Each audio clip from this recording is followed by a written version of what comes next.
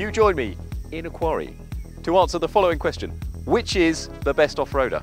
Is it the all-new aluminium Land Rover Discovery? Is it the closest rival we have here, the Toyota Land Cruiser? Is it the small, light and cheap Dacia Duster? Is it an Isuzu D-Max? Well, probably not, but perhaps when it has some Arctic truck accessories. Is it the original, maybe the best, Jeep Wrangler? Or is it the Mercedes G-Class?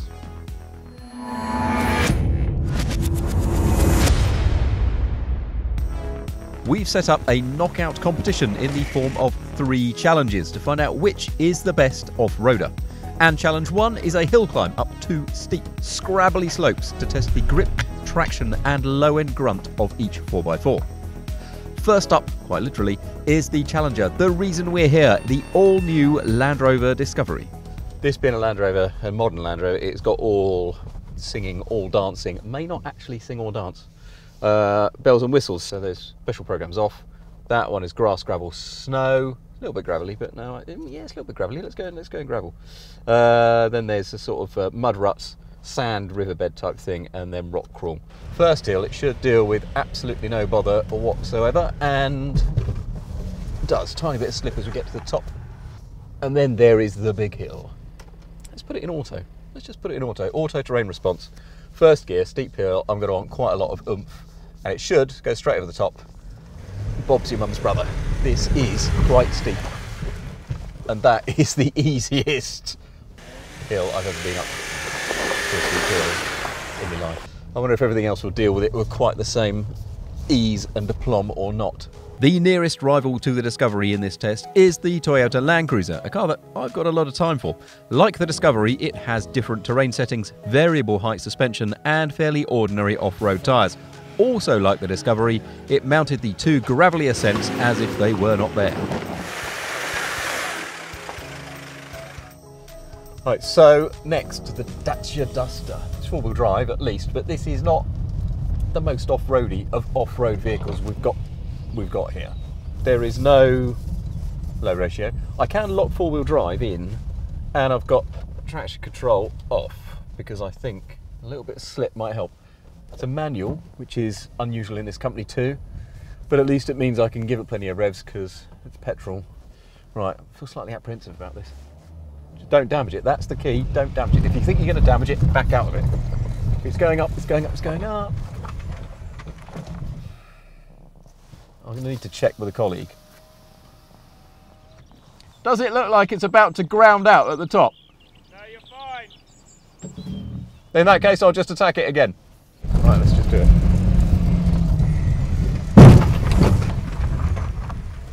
You're fine, he says. Did that sound fine to you? That didn't sound fine to me. But it's up. It might be the last journey it ever makes, but it is up. Well, I know it's still running, but... And no fluid's leaking out of it. Is that structural, do you think, or is that just a cover? On the suspension, there's a little cover, and it's clear that little cover is there to protect it, and it's done its job. It's just come loose at the back, but it has done what it is meant to do. The suspension is not about to fall off. Excellent. Right, so we'll try slope part 2. It's only done it. It has only done it. Wow, that just leapt up there like a mountain goat. I really like these. So Land Rover are developing the new Defender as we speak, and they said, well, we don't really know what to make it. We've got a Wrangler in. We don't necessarily think it's the greatest car in the world, but we do like it. We like its honesty, and I really like its honesty. It's a cool thing. This is a petrol, which is cool as well. It's just so chunky and rugged and jeepy. So no adjustable ride height. Very simple, 2 high, 4 low. So we're in 4 low, let's go.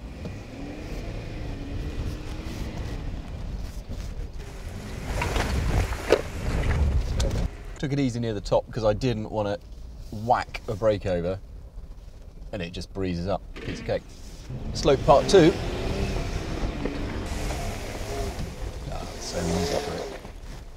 So easy for it. It's easy for everything, but it just feels that the Jeep was made for this sort of thing, which I suppose it was. The Geländewagen. These things are cool, aren't they? Nearly 90, nearly 100 grand by the time they've got options on them these days. They don't sell many a year, but it goes to show you what you could still keep doing, what Land Rover could have maybe done with the Defender had they got on the case with it earlier, keeping it relevant. I mean, Mercedes don't sell a lot of these, but if you work out how many they sell, it's still around £1.5 billion worth of business a year, which is worth having, even for Mercedes-Benz. Slightly disappointingly, they're all getting up these slopes. I mean, the first one, I expected everything to get up, really. I quite like it if something else didn't get up the second one. Low range on. Differential lock in the middle pre-selected. I don't think I need the front and rear ones on. I'll keep the middle one on. Well, let's see. It should do the first one. No drama. Indeed, it did the first one with no drama, and the second too, as did the Isuzu D-Max, which has no fancy terrain response and a rather shonky plasticky interior. It does have a low-range gearbox though, and those massive balloon tyres, which scramble up the hill and get a decent bounce on over the rocky surface. Rather annoyingly, the first knockout stage didn't actually knock any of the 4x4s out. So, it is on to Challenge 2, the rock crawl, which is what it says on the tin, crawling over some rocks. It's a test of axle articulation, grip, traction, and differential locking. This doesn't have diff locks per se, but it does have a rock crawl function, so it will do that sort of thing electronically. I will wind down the window because I have a tame off-road guide, sort of rock Sherpa. And he's going to tell me where I can and cannot go. What rock crawl does is it gives me a very long throttle pedal, so that I should be able to just very gently ease the car from mound to mound. Straight. The idea is we don't damage anything. If we look like we're going to damage it, we call it off and it fails the test. That's the thing. That's the thinking. So this has got a very long throttle. Dead easy to modulate the speed, I've got to say. But these are big, very shiny wheels, and I think we've nicked a bit on a curbing an alloy basically, but during a rock crawl. Right, there's a big rock that side, and it'll hit the bottom of the body. Hit the bottom of the body, game over. I've got two gurus now, two Sherpas. Why wouldn't you? Feels like I've been here for quite a long time. Might just have to stay here until everything erodes down through rainfall. I should think it would only take, say, I don't know, 2 to 3 million years. Check his back wheel. Yeah, he's alright. Yeah, he's all good. Yeah. I think he's alright. We think he's alright. I hear from outside. And that's it. We are officially across and out the other end. Not entirely without some concern in a couple of places, which is probably not surprising. That's quite a demanding course. But we'll see how the others do the same thing. This is the Land Cruiser over the rock crawl. Terrain select, I'm in Mogul. Mogul, so surely the what's it with the axle articulation. So that's what I'm in. My guru does not think this has got as much ground clearance as the Discovery, but we will see. I've got my diffs locked, I'm in low, I'm in as high as I can get it. Could be a bit louder, could the old Sherpa? He could shout a bit louder at me. I might left foot brake a bit, I think. Oh, he's good, the Sherpa, you know. He's good. Straighten up. Yeah, that's it. Yeah, and the Land Cruiser is doing well. Nice throttle response on this. Really nice and easy to modulate. Well, I think this guy is going to do it. He said it didn't seem like it had as much ground clearance as the Discovery, but it's... Oh, that didn't sound encouraging. And there's an and a stop. This is about where we had to stop in the Discovery. I'm okay. But it is doing it with certainly no more drama than the Land Rover. Arguably a bit less. Would the Duster provide any more drama given its much lower ground clearance? I can actually, for the first time, I can see the rocks that I'm about to go onto. Couldn't see those in any of the other cars. This feels rather more real. Slightly that way. See, now being a manual, this is hard. Oh, that smell of clutch already. If this gets over this, I will be stunned. Ah! So the handbrake just wouldn't quite hold it. I don't know if it's going to manage that, was what I've just heard. So what's next? What is... I have a feeling this cause it quite a bit of an issue. Yeah, because that's going to get low as it comes down there, isn't it? Exactly, and then it's just going to hit that. Okay. That's my On the issue. balance of not breaking your car anymore, Right. I might call it a day. Okay. Should we call it a day then? I think so. Unless you want me, unless you particularly want me to carry on. No, I'd like to. No, no. I think we'll probably call it a day there, so Nick can go home. It's pretty good. When you see the train it has gone over, then it wouldn't go over some of the bigger ones, is no disgrace whatsoever. I've seen quite a lot of Jeeps do really well on rock crawl videos on the Tinterweb, but there's no variable height suspension, and like I say, this is a long one. But we'll see how it goes. It feels pretty rigid, but I'm sure it's got loads of articulation. It feels like it should be doing this. It just feels like I ought to be doing this job in this car. We've got through 3/4 of this. And look, I know this is on off-road tyres, proper off-road tyres, you know, serious mud, all-terrain stuff. But tyres have not been the issue in any of the other cars. Ground clearance has been the problem. There was one bit where the Discovery slipped a bit, but that wasn't actually what was preventing it from going on. Yeah. Steering's very precise. Totally drama-free. Slight bit of slip from the tyre. Nothing to worry about. That's awesome. And this is as much fun. I think this is as much fun as driving a supercar on a circuit. It's just great fun. It's just cool. You can't hand over responsibility to somebody else entirely with the rock crawl stuff, but what a giggle. Right, so let's take the G-Wagon on the rock crawl. Everything is going over the same course. I will have the rear and front diffs locked for this because there could be times when things are off the road. Right, my guide says, come on. Steering's slow, really slow. I think it's got like, still might have recirculating ball steering. It's going very easily, it's going very well. And even though this is on fairly ordinary tyres, no slip on the rocks. Okay, mate. There you go. That was easy for this car. But it's been around a long time. It's a tall car, it's a narrow car, it's got very short overhangs. That all plays to its advantage in these sort of conditions. It is a very good rock crawling car. I can't lock any of the diffs, so I'm at the mercy of the traction control system, which actually seems to have turned itself off when you go to 4 low. So we'll see. It might just be that these tyres give it no drama and it'll breeze over. And that's exactly what happens. The D-Max requires hardly any steering correction. And although rock crawling isn't really what the pickup was designed to do, the tyres are a rather large advantage, and it breezes over with some fairly impressive axle articulation for a commercial vehicle. Perfect. Right, so although 5 out of 6 have gone through the rock crawl, some have done it better than others. This and the Jeep, absolutely no drama at all. Then I would say the G-Wagon, then the Land Cruiser and the Land Rover, about the same, and unfortunately the Dacia didn't quite make it through. So although they've all done it, a sort of leaderboard is forming. For Challenge 3, we were going to try and simulate towing a horse box out of a muddy field by getting the Duster stuck in some deep sludge because it had been knocked out during the rock crawl. Then we would drag it up a slippery slope. But the Duster was just too capable to get stuck, and the other 5 were all too good at towing it. So we reverted to what we know best, a stopwatch. We designed a course around the quarry which encompasses lumps, bumps, a proper water splash, some open plain and a reasonable amount of mud. 3, 2, 1, go.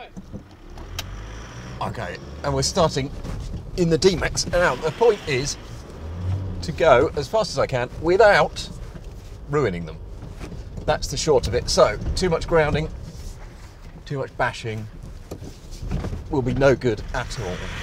The D-Max is straight into its stride. I'll tell you what though, it is not terribly comfortable. Rock crawl out of the swamp, and we're off. So stiff. Straight across the plateau and into. Actually, it rides the smaller stuff quite. Oh crikey! I say that. It's going like a blinking, bucking bronco.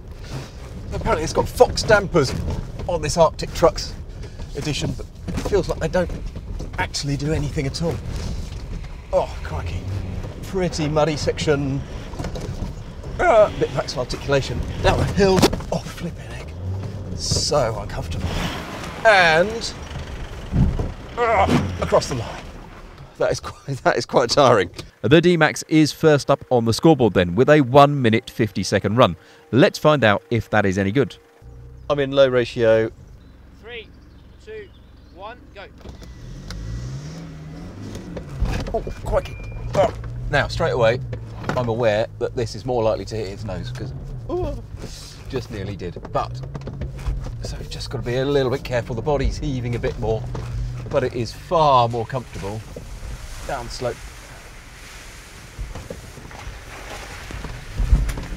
Across the plateau. Come on, come on, come on, come on, go, go, go, go, go. Alright, rides across the plateau pretty well. There's a couple of bumps near the end. Gives his body under good control, actually. I'm quite impressed with that. Not really sure this is actually in a manual of off-roading. Fit a stopwatch, go as fast as you can. Certainly not where a Land Cruiser is. Right at the end, there are bits that are really tough and you have to just back off, otherwise you destroy it. But that's less hard work physically than the Isuzu. And let's find out how it is on the time. 2 minutes 7. So less hard work physically, but also not as quick by quite a long way actually, 17 seconds. 3, 2, 1, go. You've got to be easy right from the off here, because straight away, oh crikey, there's a dip. Oh, hill descent's kicking in if I don't stop it. Through the water, and I can't see a thing. Right, up the other side, out. Come on, come on, let's go, come on, let's go. Next, across the plateau. Really does ride nicely across there. Reduce speed for hill descent control, it says. Yeah, probably better do that. Down to 8 miles an hour. Oh, good, it's good. It feels like it's got really subtle wheel articulation. I don't know if it would be as fast as an Isuzu, but in terms of comfort, it's way above. And also superior to the Land Cruiser as well. And we are across the line. Really enjoyable, actually, really enjoyable. At 2 minutes 1 second, the Discovery is faster than the Land Cruiser, but slower than the Isuzu, which is not that surprising, given the Isuzu has the feeling that you could do anything to it. Now, I'm intrigued about this. It's quite tall, but it's very narrow. And it's reasonably quick, but it is built to be an off-roader, so it should do okay, I think. Diff, low range on it. I'm ready. 3, 2, 1, go. Deals with the first bump quite well. Don't forget this car has got short overhangs because it has been around a while, but it does feel quite top heavy because it's narrow. It feels like it runs out of travel quicker than the Discovery, and the ride is a bit firmer, which makes sense given it's a less modern car. But it's through the sort of twisty stuff, I think, where G-Class has its class and its nature on its side, because it's quite narrow, very easy to place. I'd be surprised if this is as quick as the Discovery is. So it's time to get through that. Slip off quickly and across the line. The G-Class, though, goes round in 1 minute 58 seconds, faster than all but the Isuzu, which maybe isn't that much of a surprise given it dealt with the rock crawl and hill climb better than the other two. Last, but probably not least, is the Jeep. So I can't put the suspension up, I can't change the diffs or anything, all I can do is put it in 4 low, which I have. That seems to turn off the stability control, which I want to do. Ready when you are. 3, 2, 1, go.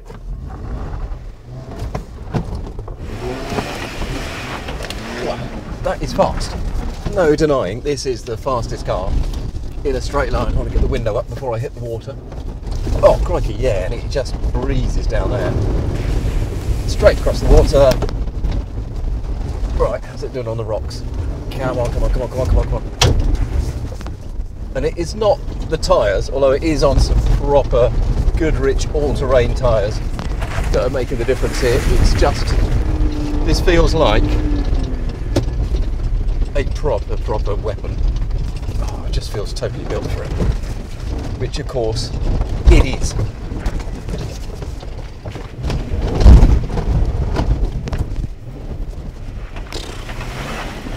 That is a Jeep being a Jeep. no apologies, because that is something else. Right, how fast is it?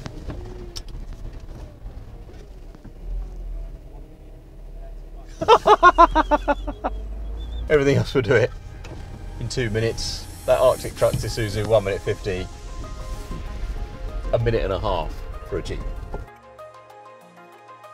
So that's one quarry, 3 or 3.5 challenges, and 6 cars that are all brilliant in their own way. But the Jeep Wrangler wins because well, it's designed to do this sort of thing for a living. So if you want the best off-roader, buy the original off-roader.